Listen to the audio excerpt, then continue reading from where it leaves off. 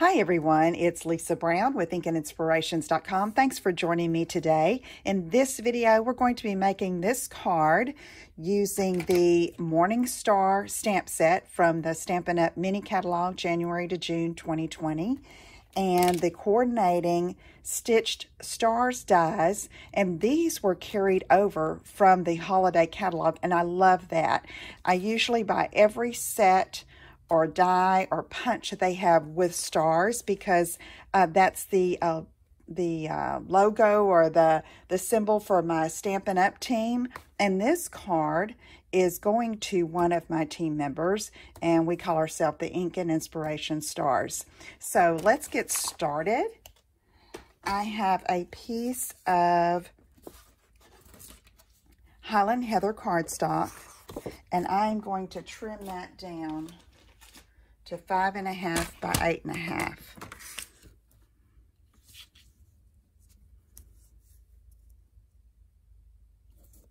Okay, I just need to trim a little bit off here.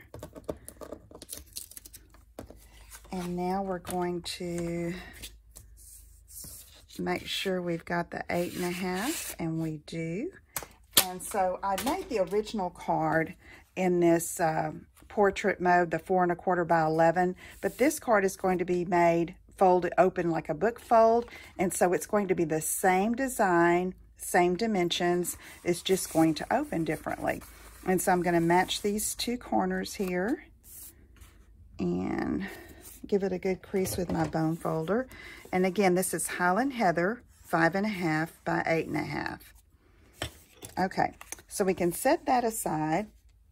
And I'm going to go ahead and stamp this image here so that we can cut it with the Stitch Stars die. So I just have an extra piece of Whisper White cardstock. It's 1/4 of a sheet of cardstock. And I have the stamp here that is going to be stamped in Pear Pizzazz. And I always look for this big leaf here at the bottom. And I know that's the bottom of my star stamp. And take Pear Pizzazz. And I'm just going to stamp that in the middle because we are going to die cut it with the Stitch Star.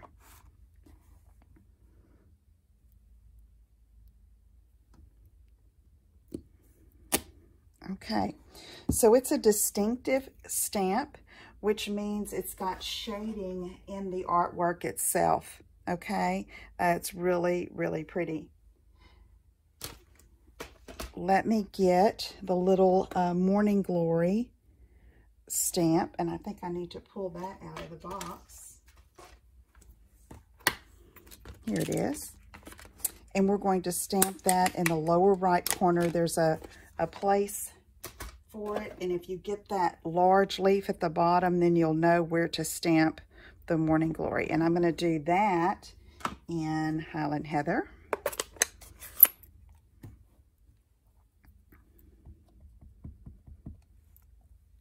Okay, then I'm going to come right here and slip that in, stamp. See how pretty that is. Okay, so now let's do some cutting.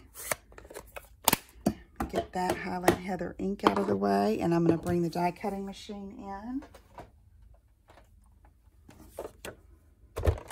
And so it's going to use the, I believe it's the largest star. Let me see. No, I believe it's the next to the largest. Yeah, there's one that fits perfectly here. And you can just, you know which one to use by putting it over your stamped image and checking the fit. And so let me get this here. I just have my standard platform and my thin die adapter there. And I'm going to center that star, and I'm going to take a Post-it note and just hold that down.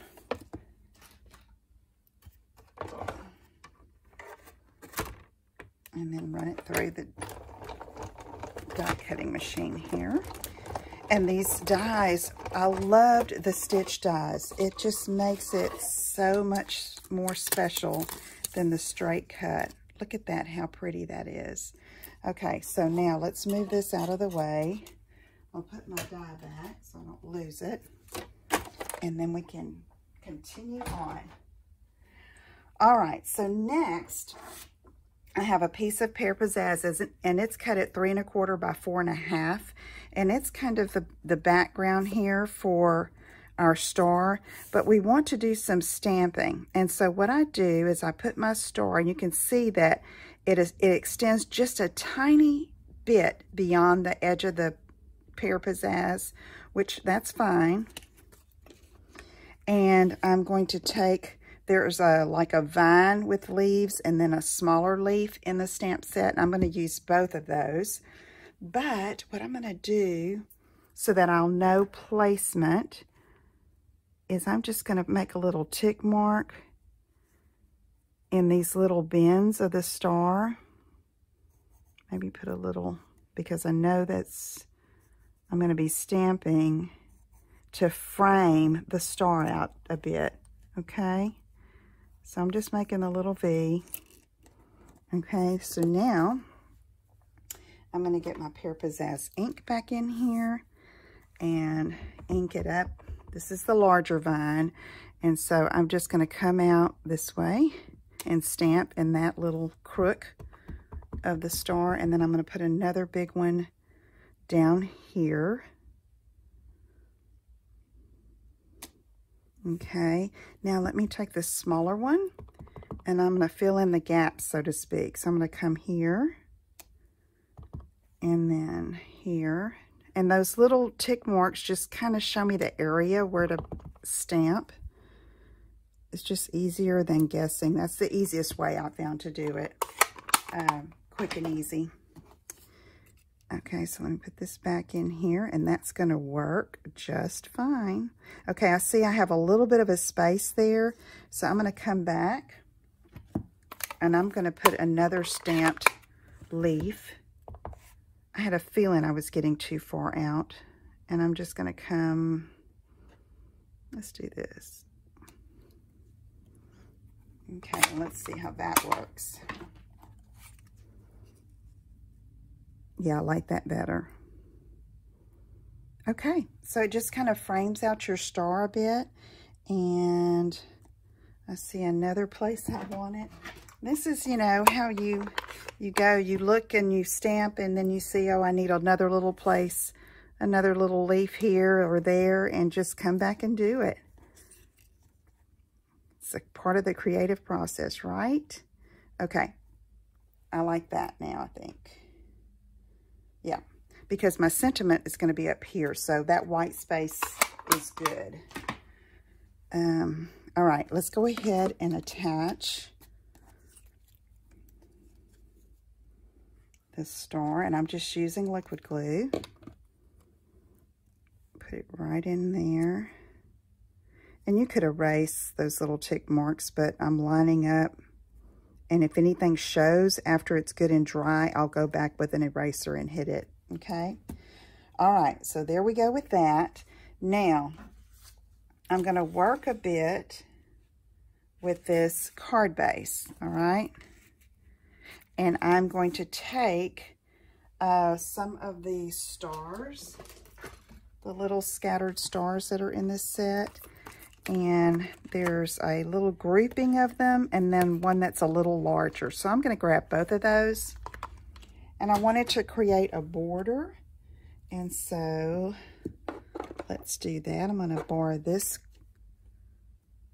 and just kind of group it together, and it saves you some stamp time.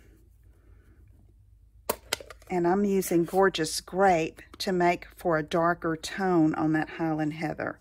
Okay, so now I'm just going to ink this up, and I'm just going to randomly create a border.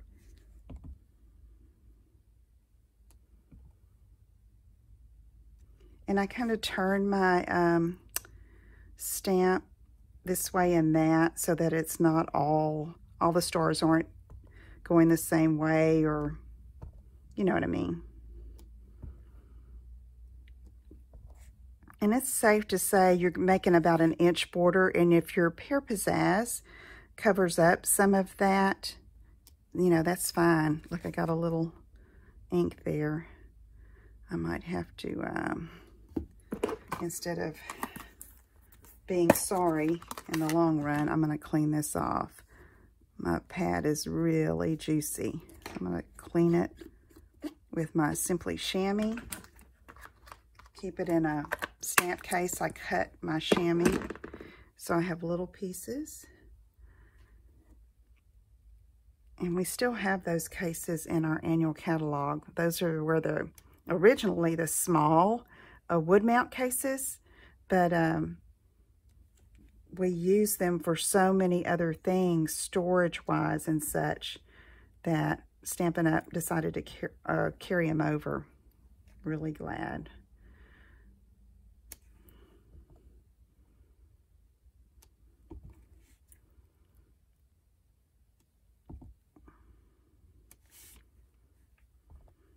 That was a little light, so I'm going over it.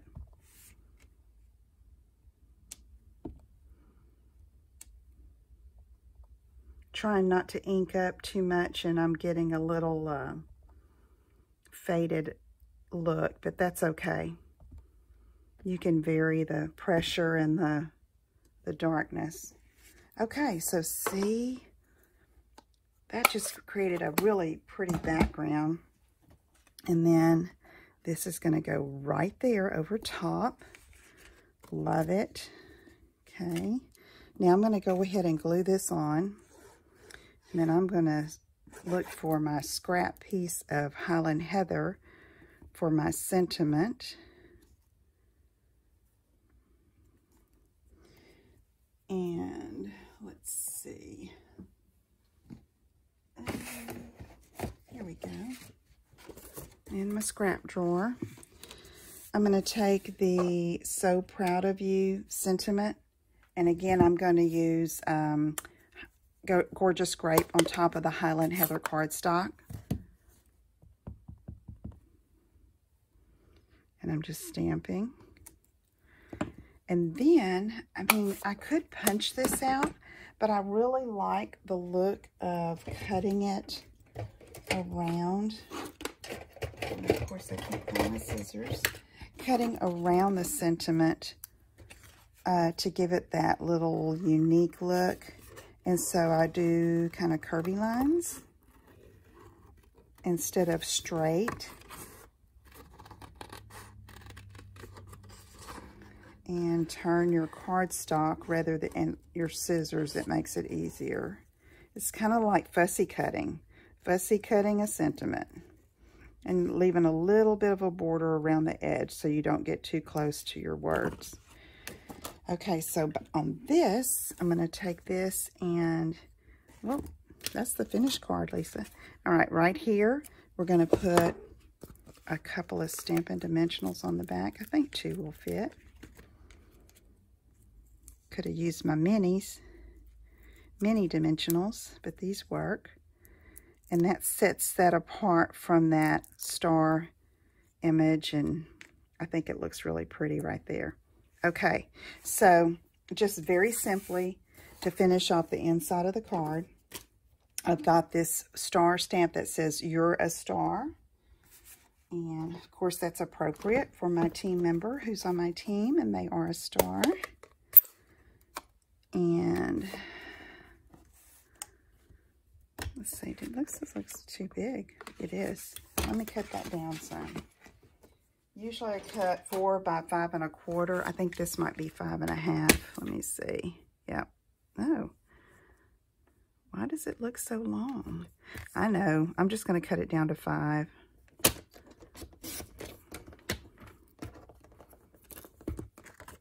I think I may have cut my card base down a little too small. That's going to work though. Should be 5 1/2 by 8 1/2, but okay. I'm just going to stamp this right in the center.